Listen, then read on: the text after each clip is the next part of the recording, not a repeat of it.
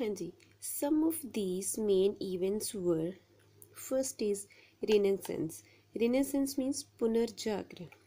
It is a French word which means rebirth. इसका French language में means है rebirth. Rebirth means पुनर्जागरण.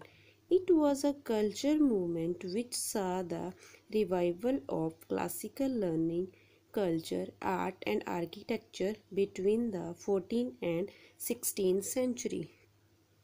हाँ जी, ये एक कल्चर मूवमेंट थी जिसमें हमें रिवाइवल देखने को मिला, जैसे क्लासिकल लर्निंग में, कल्चर में, आर्ट में, आर्किटेक्चर में, in between the 14 and 16 centuries में.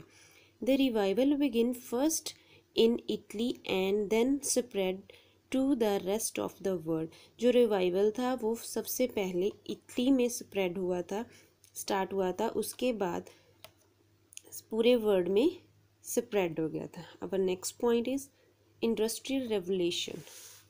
This revolution marked by a radical change that the replace the handmade goods with the good manufacturing by machine. इस रेवोल्यूशंस में क्या चेंज हुआ था कि जो हैंडमेड गुड्स थी, जो हाथ से बनाने वाली चीज़ें थी, उनको मशीन्स गुड मैन्युफैक्चरिंग कब स्टार्ट होगा, मशीन्स में डेवलप कर दिया, मशीन्स आ गई. The industrial revolution begin in England in the mid 18th century and later spread in European country.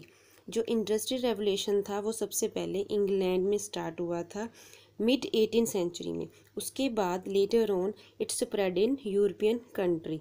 इसके थ्रू जो न्यू मशीन स्टार्ट हुई थी, जैसे लाइक स्पिनिंग मिल्स हो गई, power looms, spinning माउल्स, water frames etcetera, these were all invented, जिसके द्वारा new clothes, cotton clothes का प्रोडक्शन स्टार्ट हो गया इंग्लैंड में.